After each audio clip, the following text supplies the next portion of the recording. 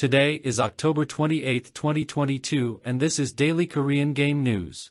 Sowon, Dream Adventure is added on Steam. It is the next work of the indie game company Pumpkin, which developed ALTF4. Sowon is a 3D adventure in the world of toys, dolls, and puzzles. PUBG Mobile formed a partnership with Lionel Messi. PUBG Mobile is planning to introduce collaborative content in Update 2.3 next month.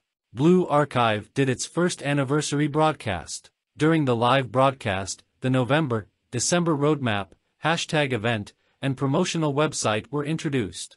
More news can be found on the official YouTube channel. Brown Dust 2 uploaded a promotional video and launched a teaser website.